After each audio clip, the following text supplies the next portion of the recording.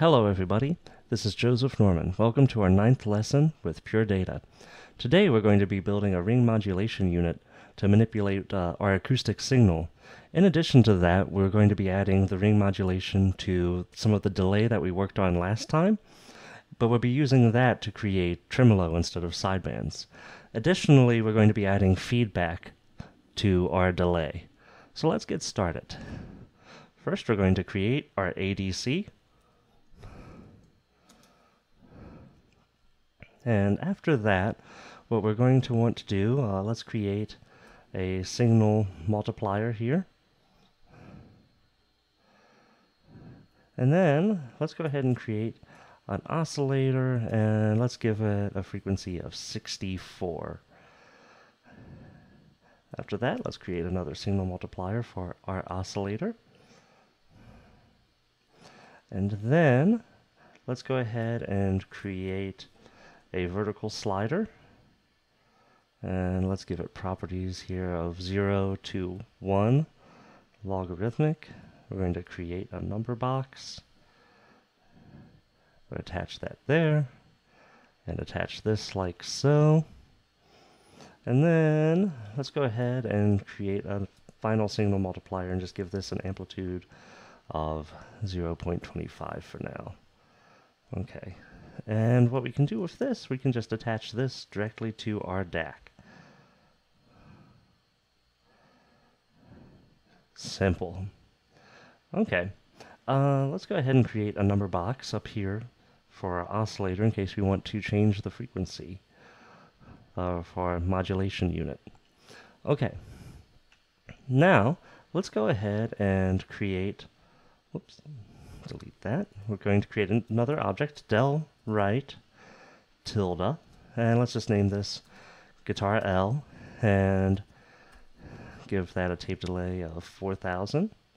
And let's go ahead and copy it again, and we're going to name this one guitar R. Okay, and then let's go ahead and copy this modulation unit,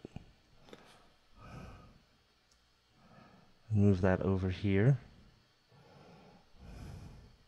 and then let's duplicate that again.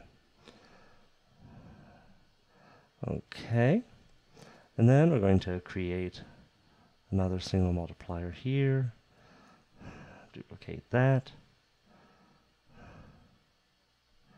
Let's make this one a low frequency. Let's make it 4. This way, instead of having sidebands, we will get the tremolo effect.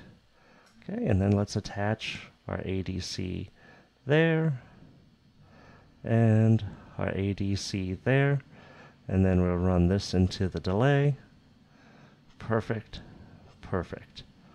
Okay, next, let's create our variable delay, and we'll just name it guitar L, and we'll duplicate, and guitar R.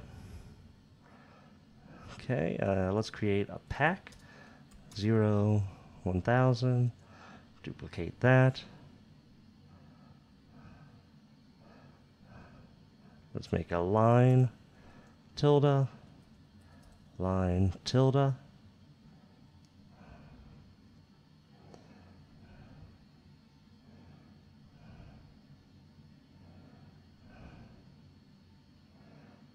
Okay. And then let's create a number box up here. This will allow us to set the amount of delay that we want.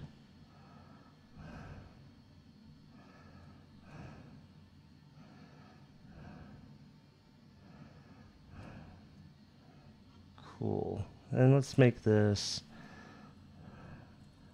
500, and let's make this 1000, just for now. Okay, and so now we have output here. Let's go ahead and create another signal multiplier. We'll say 0.2 here. And then we'll duplicate that, like so. We'll add that one to the left channel. We'll add that one to the right channel. And let's see, what else do we want to do? We want to create some feedback. So, good way to do that Let's go ahead and create a low-pass filter first. And say 1000. And we'll duplicate that. And then we're going to create another signal multiplier to go under that for each one of those. We'll attach the left there, and then let's go ahead and just duplicate our vertical sliders. And here I'm going to actually change the properties, so instead of going from 0 to 1, it goes to 0.99. Okay. And then I'm going to duplicate that one,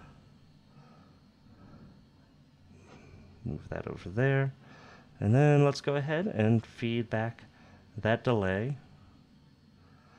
back into itself, back at del right. Okay, so what we have is our signal coming through here, getting modulated to generate sidebands and being sent out to both speakers. And then over on this side we have a delay unit that is amplitude modulation. Essentially, it's just going to generate some tremolo on both of these, the left and right channels, at different rates of tremolo. And those are being routed to the left and right speakers. And at the same time, over here, we have a little feedback unit. So the delay will carry on a little longer, and we can control the depth of the amount of feedback by manipulating these vertical sliders. All right. Next, I'm going to play you a little example of what this patch will sound like when an instrument is being played through. We'll use, of course, the guitar for the example today.